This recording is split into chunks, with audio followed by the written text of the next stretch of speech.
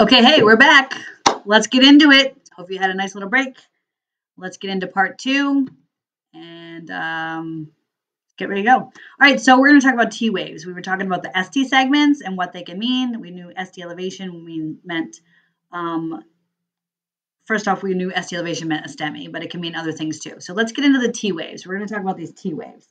So what we already know about T waves are that peaked T waves typically mean an acute MI, right? This is the first stage going into an acute MI. After this, we would see ST elevation. This is the very first phase of the MI cycle, basically. This peaked T. Inverted T's, we learned that they also mean a recent MI. So the more deeply inverted, the more recent the MI. So like just a few hours ago versus a few weeks ago, we're going to see different sizes in that T wave, how deeply inverted it is. Okay, so we're on our page here, number 10 under T waves of your packet. In case you took a break and came back a different day, that's where we're at, number 10. So peak T's usually mean acute MI, and inverted T's usually mean a recent MI. But guess what? There's more. There's always more, right? There's always more, of course. All right, so there are other things that peak T's can mean. They literally can mean just about anything, okay?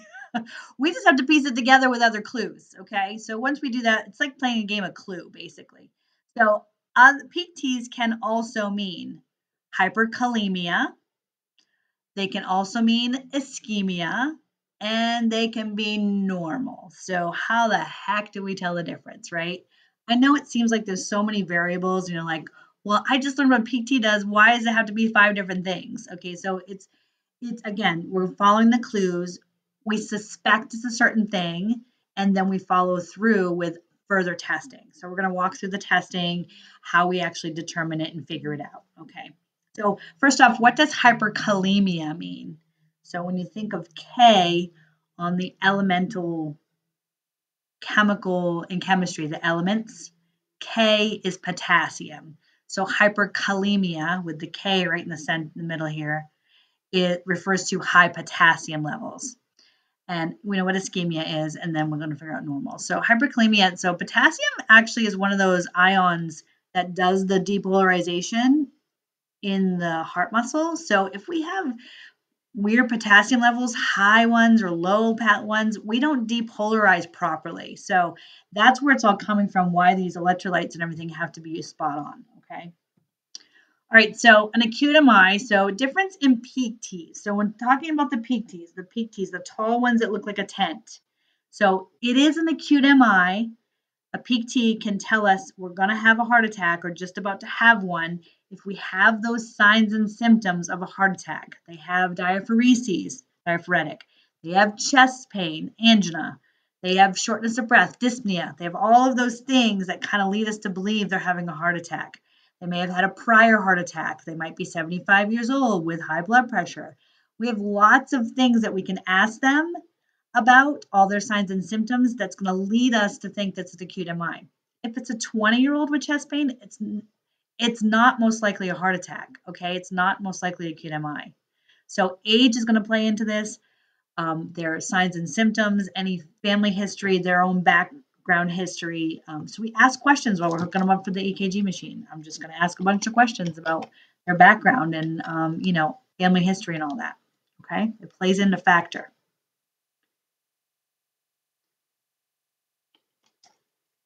Excuse me for a moment.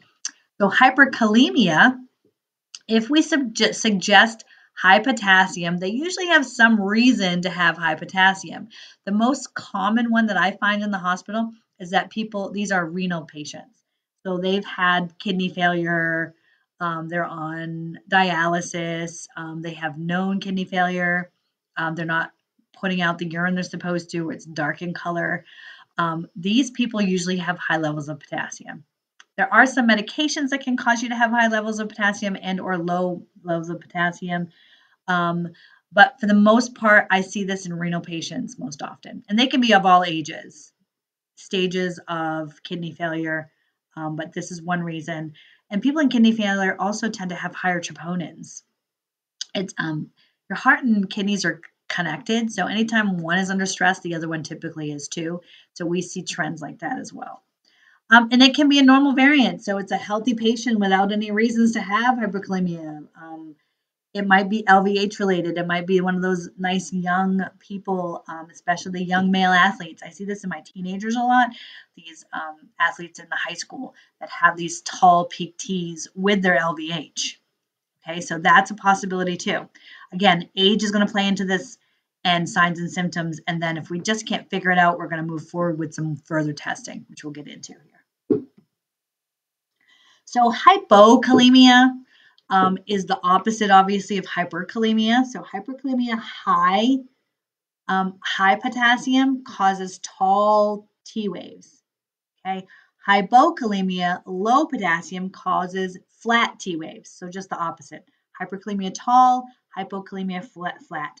You occasionally will see a U wave. So there is actually a U wave that occasionally shows up here. You can see it here, a very flat T and a second wave right after the T is called the U wave. Very difficult to see. I don't see them very often. We occasionally see them. You don't see them in every single lead. It shows up in 1 or 2 leads and that's it. But there are some arrhythmias that go along with hypokalemia as well. You might see some frequent PVCs. They might be in AFib. They might be tachycardic. Again, those T waves are going to be flat, and occasionally you'll see a U wave that comes right behind the T. And again, remember it goes alphabetical, P, Q, R, S, T, U. So that makes sense. It would be right after the T wave. Yeah, it's usually a little smaller than the T wave, or the T wave so flat, you see the U wave after the T wave. So it's hard to see. Your machine typically picks it up if it's there at all. Okay. So it is, the potassium is used for that repolarization. So it affects that why it affects the T wave, because that is the repolarization of the ventricles. And if we're slowing it down because we don't have enough, then our T wave is going to be flat. Should make sense.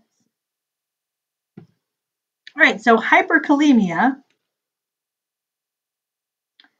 Hyperkalemia is the high potassium. We have a potassium that's greater than 5.1. And again, it's used in repolarization. So if we have extra of it, it's going to be extra repolarization. So we have too many potassium ions repolarizing themselves. Okay, it's over exaggerated. That's where our big tall T comes from. Over exaggeration of the repolarization. Okay. So again, it comes a lot of times with kidney damage, or they've had blood infusions that had extra amounts of potassium. There is that, I'm sure you guys have heard of rhabdo. My daughter-in-law actually had rhabdo. If you've never met someone who has had rhabdo, I know someone, okay? We think it's like this far off thing that doesn't really happen. It happened to my poor daughter-in-law. She took a spin class. She hadn't exercised in a while. Dude, she couldn't walk. Her urine was brown. Like it was bad. Another conversation for another time. Ask me about it in class. So the T wave, tall and peaked. The P and R waves are going to be small. The P wave may actually not even be there. The QRS could be widened. So if they're having too much potassium, we're gonna counteract that with some sodium bicarb. Okay, so that's going to bring our potassium back down into normal levels if we throw some sodium bicarb in there. Okay, so if you see some, I didn't go over the arrhythmias, I just realized that. So occasionally they're bradycardic.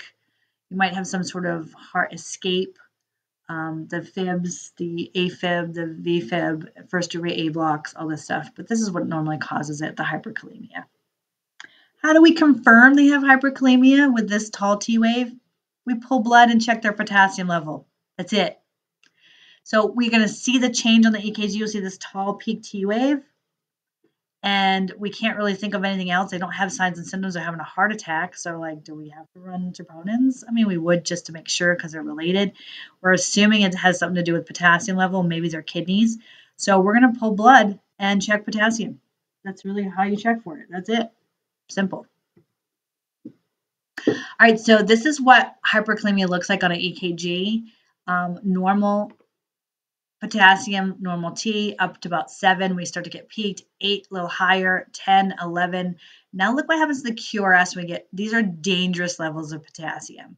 we are not able to depolarize and repolarize the proper way. We start to get up here. There's too much potassium flooding the gates, basically. Okay, we can't depolarize properly. Once we get over 12, we don't even have remnants of what a heartbeat looks like. Okay, so we're having some problems here. I have seen people up in the 8s and 9s in the hospital. Yeah. And they're like, I don't feel any sort of way. I don't feel different. Well, you definitely look different on your EKG. Yeah. All right, so let's talk about calcium. Calcium is another one of those that we see as our helping to depolarize, repolarize, right? So our calcium levels normal is supposed to be 9 to 11. Low calcium, so hypocalcium, low calcium does decrease the contraction. So we can't contract as much if we don't have enough calcium going through the calcium channels. Then it decreases our contraction, so we can't squeeze as hard. The QRS and the QT interval can change. It usually lengthens. So the QT interval is going to get elongates, and the ST segment actually may become depressed. Okay, so we're going to see a longer QT than normal. It's supposed to be 0.36 to 0.44. You might see 0.5, 0.55, 0.6 in a hypocalcemic person, and you might see some ST depression as well. If I'm going too fast, you just pause and come back with me when you're ready. Okay, so hypercalcemia, so this is the opposite, high levels of calcium. Now we've got too much calcium trying to depolarize, repolarize. We've got an influx of calcium kind of taking over. So that QT is now going to be short. So hypocalcemia, long QT, hypercalcemia, short QT. It doesn't take as long to repolarize. Okay, so it increases contraction, so it does it faster. So not always the best thing. It can cause some other issues if it's going too fast. It's just not able to completely dump the blood like it should or push it like it should. So if we're going a little too fast, this can mess up the cardiac cycle as well.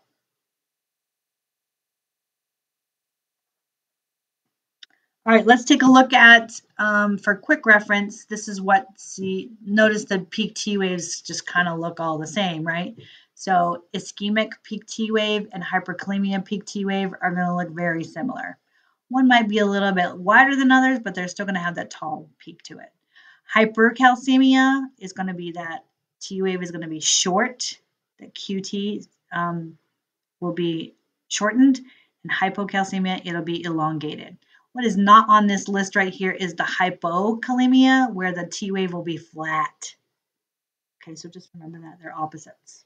Just a quick reference guide. All right, so let's go through some examples. So this is our first patient that we've seen at the hospital today. It is a 57-year-old male patient. They are coming in with some chest pressure. They are diaphoretic. When I say diaphoretic, that means sweaty, clammy, not like just worked out sweaty, clammy, but like gray, sweaty, clammy, like don't look good, could pass out type diaphoretic. Okay. Dyspnea means they have short of breath. And then we hook up the EKG machine and we take this EKG below. So looking at this, we see some, we're going to do it by regions of the heart. So I'm going to look at 1 in AVL, the lateral region. I actually don't see any changes here. 2, 3 in AVF, I do see some changes. Do you see them? I see both ST depression here, and here is an inverted T kind of depression. It might be just a depression with a T wave right there. How do you tell the difference? Sometimes it's hard to tell the difference if it's ST depression or T wave inversion. If you follow the depression and back up and find a T wave right after it, then it is depression. So this is depression. It's the downsloping kind, and these are horizontal. So I have ST depression in 2, 3 and AVF. Okay, that means there's a ischemic response there. Then I go over to V1, 2, 3, and 4, the anterior region of the heart. I see those tall peak T's, right? Typically that means we have the start of a STEMI. Could mean hyperkalemia, could mean, but because of his age and the symptoms, I'm going to assume this is a STEMI. You can actually see that in V1. This is the isoelectric line here. It's elevated up to here. Same with here, elevated, elevated. This is just a peak T. And then in 5 and 6, the apical region, we have a little bit of depression going on again, headed into peak T's. So this is definitely, I'm suspecting, as STEMI. Okay, so you can circle those things on your EKG. Circle this one and this one and this one. Circle what I saw, ST depression and the peak T's and ST elevation. So I think he's having a STEMI in the anterior region of the heart, and the reciprocal is actually 2-3 and AVF. So that should be depression, which we did see. So how am I going to confirm that this guy's having a heart attack? Think for a second. How are you going to confirm it? We always like that backup confirmation, don't we?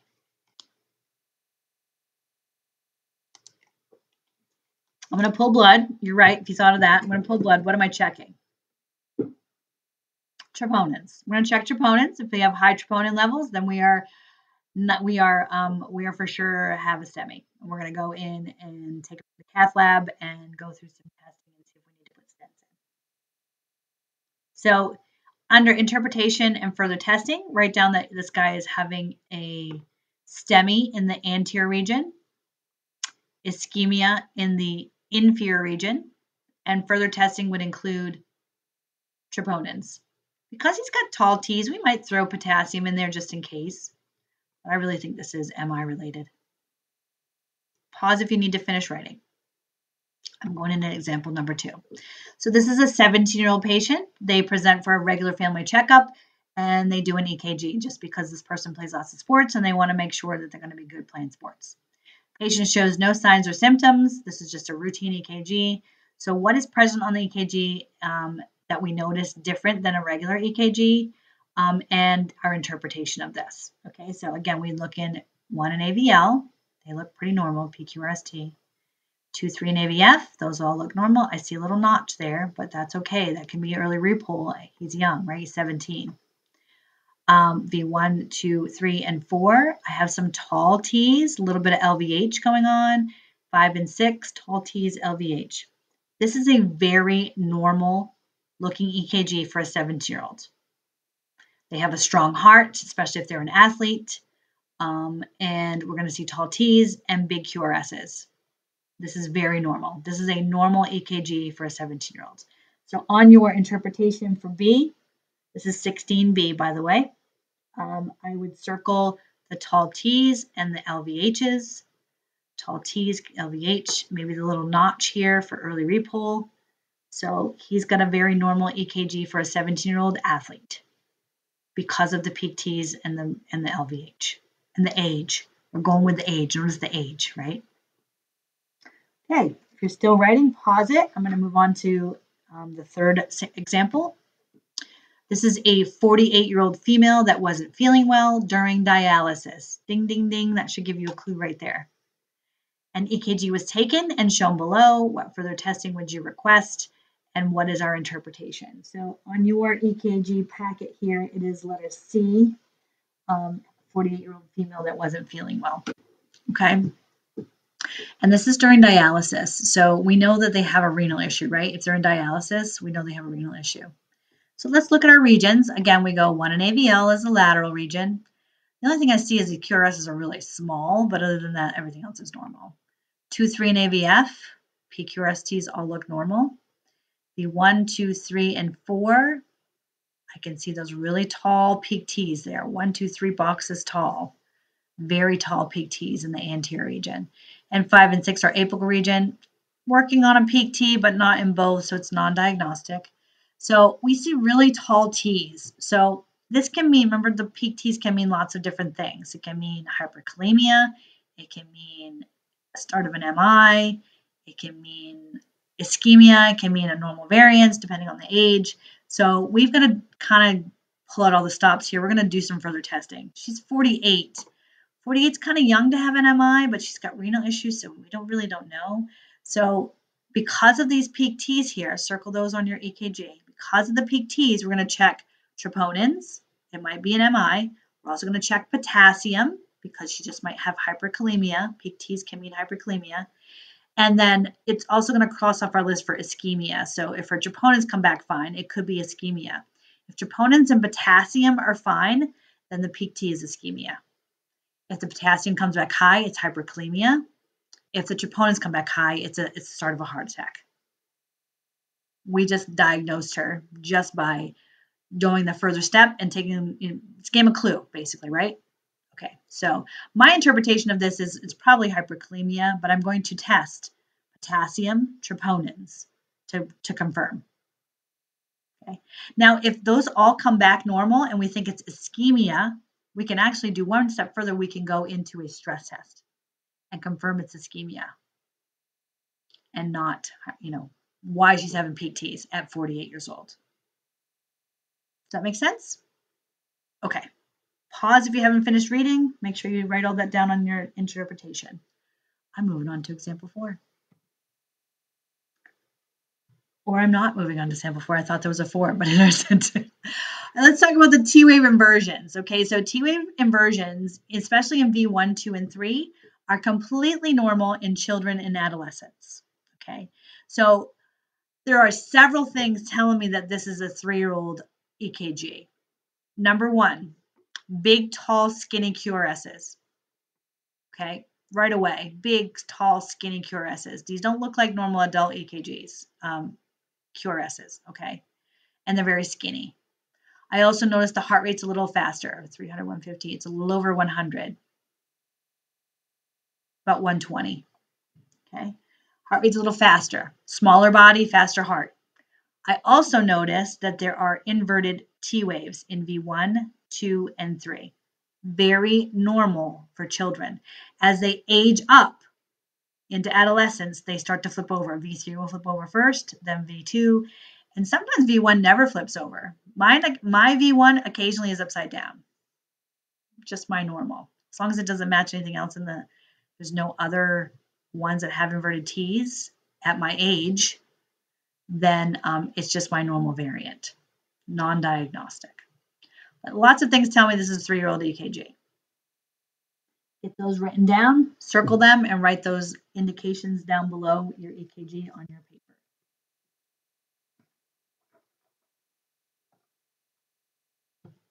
Then we talk about adolescent EKGs. They are often peak T waves and or T wave inversion. And then they have LVH if they're an active teenager. Again, they do correct themselves. The T waves do turn over and get smaller as they age and lose their athleticism, unfortunately. It's so terrible. We have to lose it, right? I know. I'm there. I'm in that age. Okay, so in this one here, this is definitely a teenager one. We see tall T's, right? And we see some inverted T's. So this is a teenage one. Now, if I knew this person was 17, 18, this would be normal. I really wouldn't worry about it. If this was a 67-year-old that came in for an EKG, I'd be like, we need to check this. I would check a couple different things. I would check troponin levels just to make sure this isn't a heart attack starting, and I would also check potassium levels for those PTs. So if it's an age appropriate tall T LVH, it's normal. If it's an older person with chronic high blood pressure, kidney issues, all this stuff, it's not normal. So age really plays a factor in this. Okay, and I think I have that written down here for number 19. Yeah, here we go. So number 19, it says first. So how do we tell the difference? First, check the age of the patient. Okay, that's what you do first. We need to know the age, absolutely. Then, for B, then the reason for the EKG. So signs and symptoms. Why are we doing this EKG? You're coming in with chest pain. Were you short of breath? Do you have back pain? Is this just for physical for school? Okay. Your potassium levels were low, so we're going to try and do an EKG and see what your T waves look like. So know that peaked and inverted T's are usually abnormal when they're accompanied with symptoms. So if this person's just having a normal, regular old EKG, they don't have any symptoms, and their age is young, we're not going to worry about it. Okay. But if they have symptoms, they're typically abnormal then. So if you find a peak T without symptoms, and they have other reasons to assume they're sick, like renal failure, it's most likely hyperkalemia. And then if you find inverted or peak T's with symptoms, then you need to do other tests to perform. So we're going to check for MIs, recent MIs, upcoming MIs, potassium levels, stress tests for ischemia. We're just going to keep going until we figure it out. Process of elimination. Okay.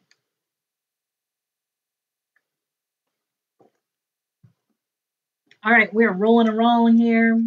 Again, if you need to continue to write some stuff down, pause it here. I'm going to keep going. Let's go through some interpretation. We're going to go through these in class as well. But here's their first interpretation. So again, break it down by region. Okay, region. 1 in AVL. This is the lateral region of the heart across the top.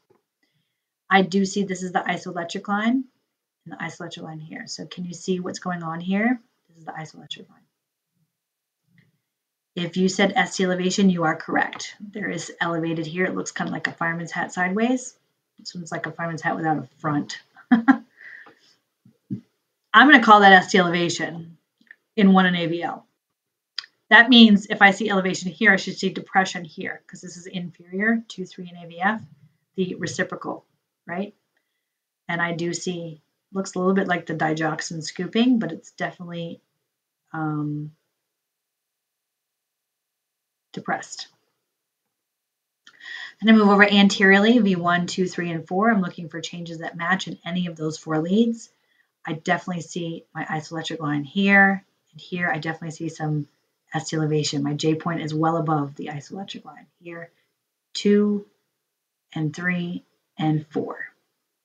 5 is a little elevated, 6 is not, so that's non-diagnostic, but my heart attack or STEMI is happening right about here. So interpretation for this one, circle everything that you saw that wasn't right. So we see ST elevation here and here and here, and depression here and here, and elevation, elevation. So your interpretation would be that they're having an MI or a STEMI in the lateral and anterior region. Lateral being 1 in AVL, anterior including V2, 3, and 4. We saw reciprocal changes in the inferior leads, 2, 3, and AVF with ST depression. Okay. If you didn't get it, rewind me. Go back again. We're moving on. All right, this one here. Again, look at 1 in AVL. I don't see any changes there. 2, 3 in AVF. Something weird. Something looks a little strange here. We are a little bit depressed here, right? Just slightly, very slightly depressed. But I see over here in V1, 2, 3, 4, very tall peak T's with some ST depression. And then in 5 and 6, we have ST depression. So there's some stuff going on here. Very tall T's. What would become helpful? Signs and symptoms would be helpful, maybe age, if they have any renal conditions, right? So circle what you don't see. What you see is wrong. Again, circle the peak T's. If you have to pause me at any point because I'm going too fast, just pause. Peak T's, circle those in V2, 3, and 4, and ST depression in 2, 3, and AVF. So you can write that in your interpretations. What other tests would we do for this? What causes peak T's, or what can cause peak T's? Potassium. So you're going to check potassium level. Can also mean we're headed into an MI, so we're going to definitely check troponins. Going to check troponins and potassium. What if those two come back fine? Potassium level's fine, troponin level's fine. We're going to check for ischemia by doing a stress test. So those are 3 things that I would test on this patient. All right, let's move on to this one. This one, you've seen this maybe before. Some things should like jump out at you. You should be like, I've seen this before. This is probably this and this and this, right? 1 in AVL look fine, 2, 3 in AVF look fine. What I noticed right away is those QRSs. They are very large, right? We have LVH going on. And they're tall and skinny. That usually means a kid, right? Let's confirm that by looking at the T waves. So are the T waves inverted in V1, 2, and 3? By golly, they are. I'm going to assume this is a kid, okay? And if this is a child, perfectly normal. If this is an adult that's like 65 years old with symptoms like chest pain, not normal.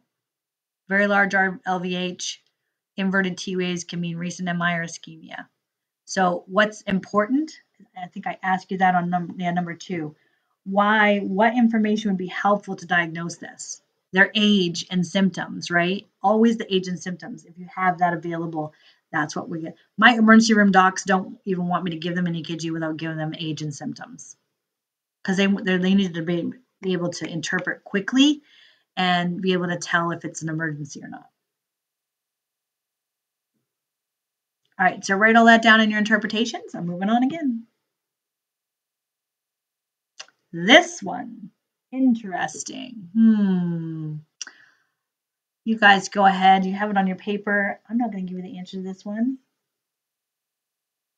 I'm going to let you guys kind of figure it out on your own, and we'll go over it in class. And there's one more after that.